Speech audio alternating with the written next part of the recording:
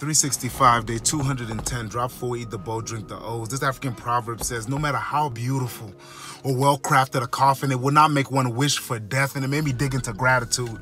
That yesterday became a today, and I think it's because I was around my nieces and my nephews, and I held my friend's newborn baby, and I realized that some babies did not wake up and take another breath this morning, but yet here I am.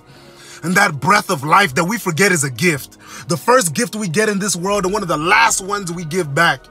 That in the middle, that I got to the point where I get to take a breath by choice. And a baby didn't even make it that far. And it's like something happens when you start to look at that breath as that gift. Where you breathe deep and you make your lungs find your ribs, and then you look at the world different. And you look around and you realize that I was gifted with breath. I should act like it. May you breathe like it today. May I breathe like it today. May you act like you were given breath for a reason. Let's get it today. Let's get it.